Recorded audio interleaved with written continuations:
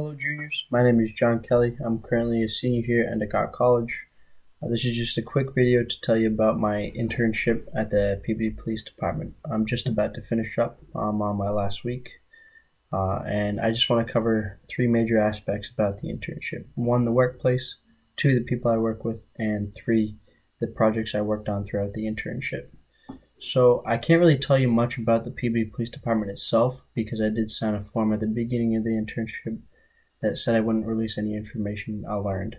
What I can tell you is it's a very different setting from a normal office setting. For instance, right across the hallway from me was dispatch, and where I was actually working was records. So everything that I heard that went on and everything that I learned, I'm not really allowed to talk about. So, that's pretty exciting in itself. The commute, it's 20 minutes from Endicott, the Peabody Police Department, and then it's also 20 minutes back. But that's depending on traffic. So you're talking 40 minutes a day, 4 days a week, and then my hours were from roughly 8 o'clock in the morning to 4 o'clock in the afternoon, but that did fluctuate depending on what I was working on that day. As for the people I work with, I really worked with two different groups of people. One, the Healthy Peabody Collaborative, and then I also worked with an officer one-on-one a lot. An important thing to remember while you're working at a police department is how you refer to people. So in a normal office setting, you refer to people as sir or ma'am, but at a police department, you refer to them by their ranking. For instance, if I was to talk to the chief of police, I'd call him chief. If I was to talk to a lieutenant, I'd call them a lieutenant. That's the way it is. They take great pride in it, and they deserve that respect as officers. So it's an important thing to remember while you're working at a police department. As for the actual people I worked with, over at the Healthy Peabody Collaborative, I worked with Sarah and Sandy, and what they do is they reach out to schools and they help students basically remember to live above the influence and become better people. The work they do over there, I can't say enough. They do a great job. One of the projects I helped them out with was Red Ribbon Week, and what that week is they do outreach projects with the schools. So for instance, with third grade, we did a bookmark activity, and then with fourth grade, they did essays. And I really can't thank Sarah and Sandy enough for what they've taught me throughout the internship.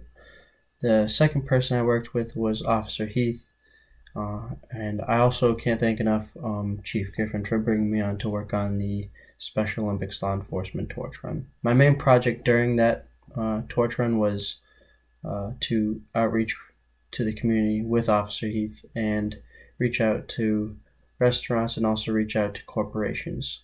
Our main goal was to see if they'd make donations, and it was a great success because at the event we had over 50 different restaurants to donate. We also raised over $54,000, and all that money went right to the Special Olympics. So we had over 350 runners, and we had a couple hundred more cheering everyone on, so that was great. We also had a kids dash before the actual 5K, and we also had Santa Claus and the Grinch coming on a chopper, so that was pretty cool. That's all I really have for you today, juniors. I hope this video helps you out with your search, and I highly suggest this internship for hospitality majors because it does a lot with event planning. Then as for law enforcement majors, I highly suggest the Peabody Police Department. They do a great job with interns over there. They get to do ride-alongs. They also do the Citizens Police Academy. I can't tell you too much about it because I am on the hospitality side of things, but if you want to learn more, I definitely suggest reaching out to the Peabody Police Department. They're very welcoming over there, and I highly suggest this internship. Good luck with your search, juniors, and best of luck next year.